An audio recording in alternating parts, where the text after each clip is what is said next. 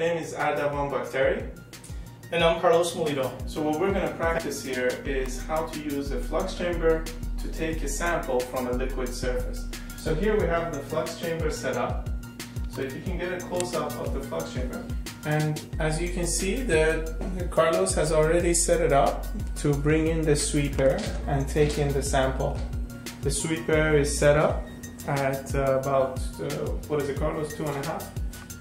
3.9 liters per minute. 3.9 liters per minute, yeah, perfect. And he's going to take a sample from that.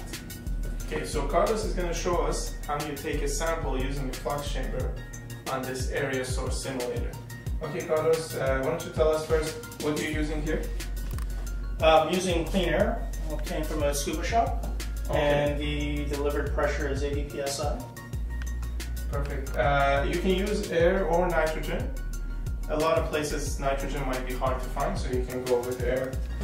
What's the sweeper going to be? What's the volume sweeper? It's 3.9 liters per minute. Perfect, perfect. And how do you measure the 3.9 liters? Why don't you show us? Sure. So I'm just using a flow meter and turn on the air. So as you can see from the dial, it's reading at 3.9 liters per minute. And it's approximately 12 minutes to evacuate the volume of the flux chamber. So that would be twice that you would do that. And simply, you would then connect to a vacuum chamber.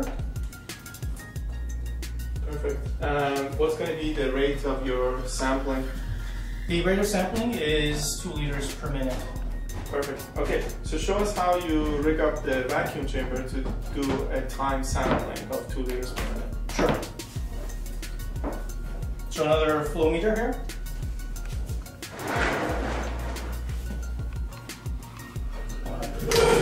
Close up vacuum chamber.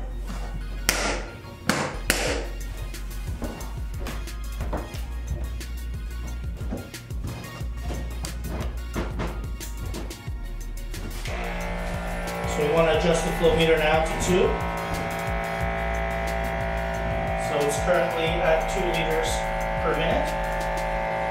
And I would just wait to fill the bag. Okay, and what's a good way, let's say a best practice is to first, what? Evacuate the bag. Okay, perfect. And then what? And then refill it again, just to condition the bag.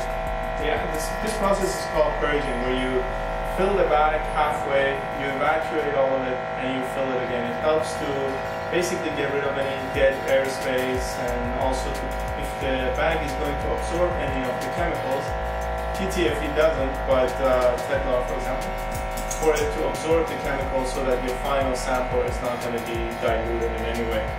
Perfect. Thank you, Carlos.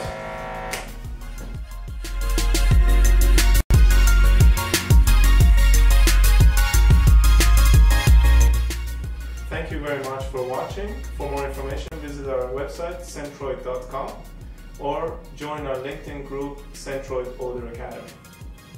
Scentroid is the future of sensory technology.